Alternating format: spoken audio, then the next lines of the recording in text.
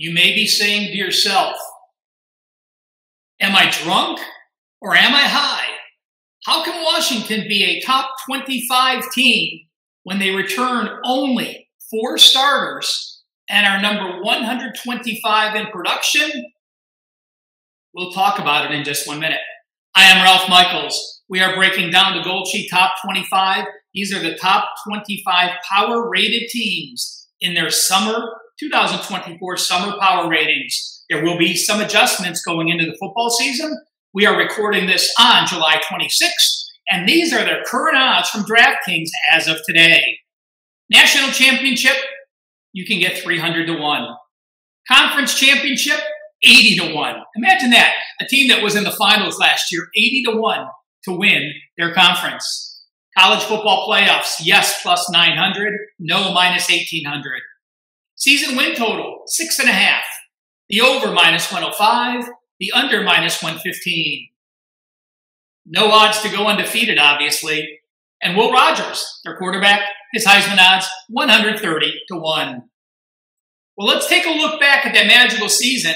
And it really wasn't that magical when you look at the stats and look at the close games. They were very fortunate to be where they were. Yards per play, number 33. Not bad, but not national championship level. They were only plus 1.27 yards per play. Yards per game and points per game on offense, number 12 and number 13. Yards per game on defense, number 99. Points per game on defense, number 56. They did play the number 1 toughest schedule. And when you look at the toughest schedule with that production, efficiency ranks, number 5 on offense, number 28 on defense. They, of course, went 14-1, 7-7-1 against the spread, and 7-8 over-under. How about if I told you this? They had 8 close games. I went back the last 23 years. No team in college football has had 8 close games and won them all. The top was plus 7. So imagine every close game they won on the year, that's exactly why they are. They were only plus 8 yards per game in Pac-12 action. That is like a 500 team, and they went undefeated. Against Arizona, they led 14-0 and 21-10. Arizona scored a late touchdown to cut it to 7, so that really wasn't that close of a game. In the first game, the regular season game against Oregon, 7 lead changes. They gave up a TD with 1:38 left, but they got an 18-yard TD pass, to win that first Oregon game. In the rematch, they led 20-3, but they trailed 24-20 into the fourth quarter. They took a 10-point lead, allowed a touchdown with 2 minutes to go, and held on. Arizona State. They were in an emotional letdown spot after beating Oregon the first time. They trailed 7-6. This mighty offense trailed 7-6 into the fourth quarter. And you know how they won the game? An 89-yard interception return for a touchdown gave them the final margin. Utah, they trailed 28-24 at halftime. They scored 11 points in the third quarter. It was a scoreless fourth quarter. They hold on to win. And Oregon State was a quagmire, folks. It rained hard the entire day. They led 22-10 at halftime. They got outscored 10-0 in the second half. They did not score in the second half, but they hung on to win that game. And in the Apple Cup, tied at 7, tied at 14, tied at 21, and they got a 42-yard field goal on the final play. So again, for a team to be that fortunate, eke out that many close wins, have 0 close losses, again, no team in college football the last 23 years has had 8 close games and has won them all. Congrats to the Huskies last year. Before we look at the 2024 team, please take 1 second. Hit that like button. We certainly appreciate it. Please take a minute to comment. Are we totally off on Washington? Will they tank? Do you think they'll cover their season win total? Please share your thoughts as we're excited to go through each and every one of them as we get closer to the season. And also, the work that Gold Sheet has done in the summer tells you why they are the best newsletter and the longest longevity of a football newsletter in the country. As part of Wager Talk, I'm very proud that we acquired Gold Sheet a few years ago. You can save $30 off the football newsletter subscription with the code GS30.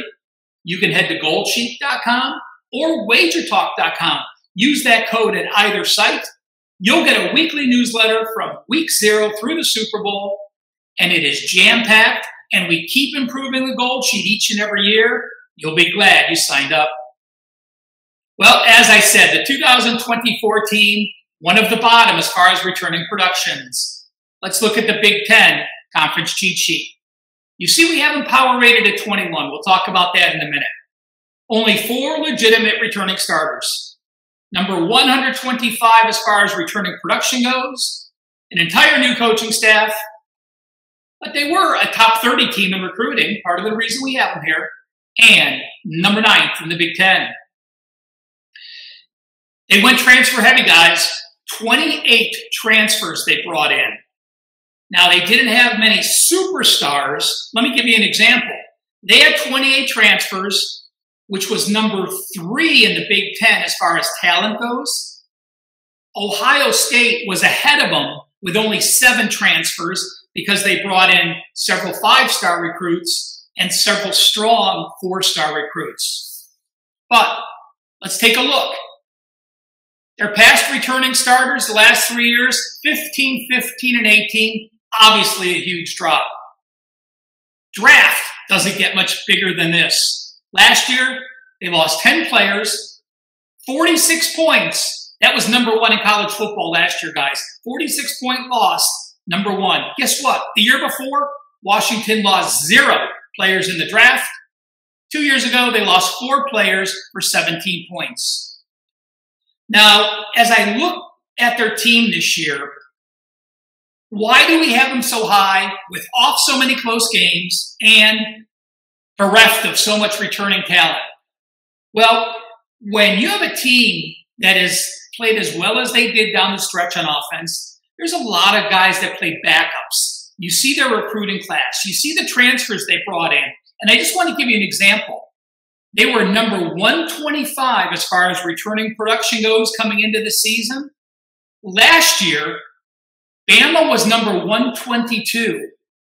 Bama the year before went 11-2. And last year, number 122 in returning production, Bama went 12-2. So don't automatically assume 4 returning starters, oh my God, this team is going to be horrible. They're going to finish last in the Big Ten. That will not be the case. They still have a lot of decent backup talent and a lot of quality transfers. Talking about some of those transfers, again, the quarterback, when you lose the number 1 draft choice like Penix, it's tough.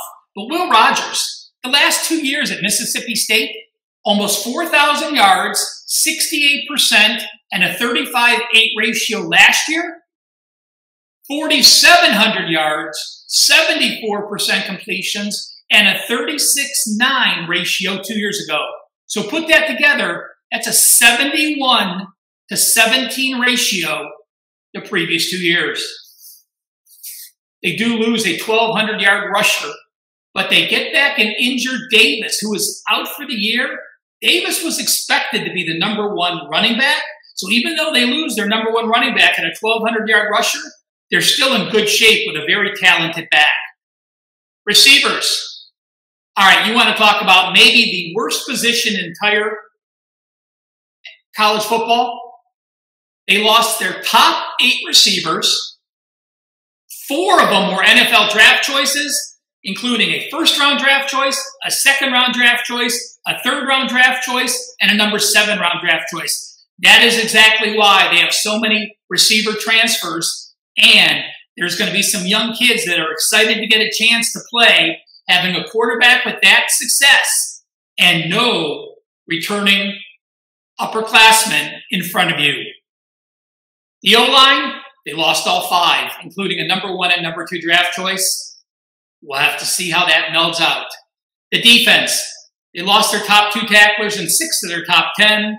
So that means they're returning their number 3, 4, and 5 tacklers. The DB loses all 4, including 1 draft choice. The linebackers lose 2 starters, including a draft choice. And the DBs lose 2, including 1. So again, it looks ugly on paper. I understand that, guys. But I am a big Jedd Fisch fan. Remember, Jedd Fisch took over an 0-6 team. A team went 0-6 during the COVID year. They brought in Jedd Fisch the next season. While he went 1-11 this year, I don't think you can compare the Arizona situation to Washington. Number one, Arizona didn't have success. Fisch had a plan in place, building from within and recruiting. So he could go 1-11 his first year. By the way, he improved to 5-7 and then 10-3 last year.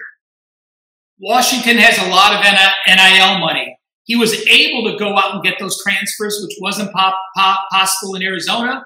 But we do have a coach that has rebuilt a team, and that's why he is the perfect coach in this situation. The 2024 Washington schedule, number 21 as far as our strength of schedule. Double-digit favorite in 5 games, including the first 4. That will get this young team some experience, and we'll see how that progresses into the Big Ten season. We expect them to be a double dog in 2 games. You see those are marked in red. The small favorite and small dogs, those marked in gray between the 8s. We have them as a small favorite in 3 games. At home, -2, on the road, -4, and at home, -8. Have them a small dog in 2 games, away +1 and home +7. They have 2 byes this year, against Indiana and against Oregon, both before road games. Indiana is off a bye and a home game against Nebraska, so they will be fresh, but they do have a game the week prior to Washington. And against Oregon, Oregon's the only team that has a bye against Washington prior to playing them, so those are a wash in that. Couple spots I want to point out. Against Rutgers, they'll be playing a 5th straight game against Rutgers. Rutgers will be off a bye and a Virginia Tech game. And take a look, they'll be playing their 7th straight game at Iowa. I'll have more on that game with my best bet in just a minute on Bettor's Edge. Again, guys, thank you for taking the time to watch this video. Please smash that like button and make sure you subscribe to Wager Talk TV. Find out why over 160,000 people are already subscribed. We like to finish each of these videos with some ATS and over-under information, any situations you should be aware of. Again, the Bettor Edge, we talked about how Fisch went 1-11 his first year. But if you look at his entire body of work as a head coach, he's 23-13 against the spread, 64%. At home, 13-7 against the spread, 7-13 over-under when hosting their opponent. On the road, 9-6 ATS, 8-6-1 over-under.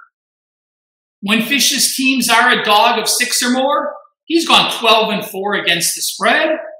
And off a straight-up loss, his teams have gone 11-3 against the spread. Now, there are no current lines for Washington and Iowa on October 10th, but this is the game I want you to circle. When we start seeing these games out, take a look at this line and we'll see what happens. The projected line we have is Iowa -1. I actually will lay up to 1.5 points more with Iowa if there's a summer line on this game. So when Iowa is playing Washington, if we get a summer line of Iowa -2.5 or less, or if they're a dog, it would make it an even better bet. I will look at that situation to see if I can play it. Washington may start out 4-0 as they're a double-digit favorite in all those games, but you have this young team playing 7 straight weeks, so no bye weeks to stay fresh, no bye weeks to change up a lot of any assignments or any type of offensive changes. They finished that stretch with their first true road game at Rutgers, flying across the country, come back, host a very physical Michigan team, and now have to travel back out to Iowa So a lot of travel in that 3-week stretch. Now, when we look at Iowa's schedule, Iowa is coming off Ohio State. So they're likely going to have a loss. They also have a bye before Ohio State, so they're still going to be much fresher than Washington. And by the way, Iowa, 16-7-5 against the spread at home off a loss. And again, they're playing Ohio State the week before. So 90% plus, they are off a loss. And if they are off an embarrassing loss, a loss by 7 or more points, Ferentz's teams are 16-4-2, 80%. Add it up. My best bet for bettor's edge for the number 24 Washington Huskies, fade the Huskies when they travel to Iowa October the 10th. Make sure you check out who we have as the number 25 team. Plus, we'll be doing some more bonus videos. Comment on what type of videos you would like to see Gold Sheet include for this upcoming season.